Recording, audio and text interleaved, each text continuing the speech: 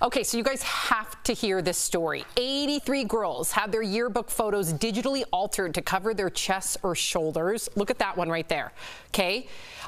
None of them had any idea that the school was going to do it, according to our sister station, First Coast News. A lot of parents are outraged over the edits, which they say make their girls targets. They also point out the double standard that none of the boys, by the way, in their swim team photos, okay, because they had Speedos, none of that was altered, just the girls. So get this, the school even told some of the girls in person that their outfits met dress code requirements, but then later altered them. Anyways, they've now offered yearbook refunds to the parents. But what do you think of this happening? Is it okay for a high school to digitally alter yearbook photos?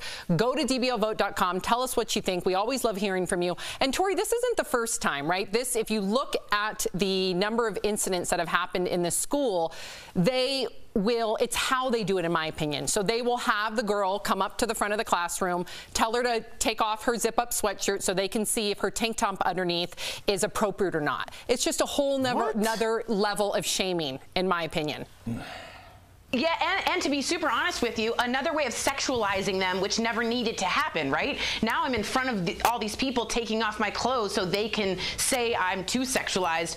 Here's the other thing, Sam. Right when you're getting your yearbook photo, you're on your second bra, maybe third bra. You've just had your period. You're getting breasts for the first time.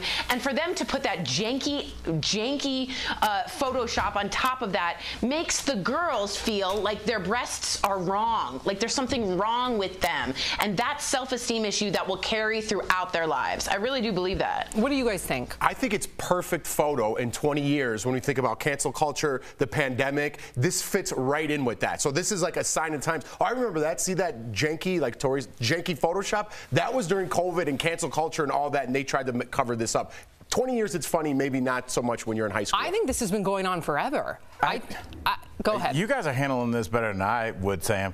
I wish somebody would tell my daughter to come up in front of class and disrobe.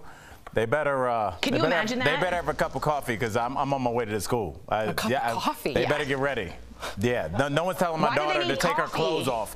That's insane. Who said take her Sam was saying What's about a cup of coffee gonna do? It's gonna wake them up because Papa Jackson's coming.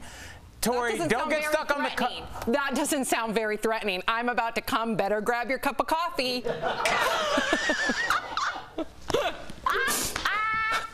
Okay.